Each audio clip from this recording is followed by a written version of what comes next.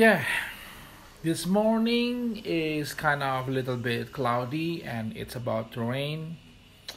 So I'm just chilling out at home while having a cup of coffee instead. Yeah, it's the best way to enjoy our life.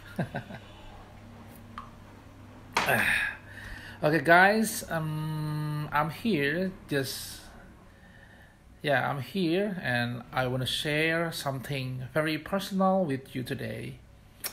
7 months ago, I lost my daughter to dengue fever. You know dengue fever? It has been difficult and painful journey, and I still find myself struggling with this grief every day. The worst thing I can't forget is her near-death experience. The image of her lying in the hospital bed, fighting for her life is something that I can never forget. Well, it's unforgettable. But through it all, I've learned that it's important to talk about my feelings and share my story. I know that I'm not alone in this experience, and I hope that by sharing my story, I can help others who are also struggling with grief.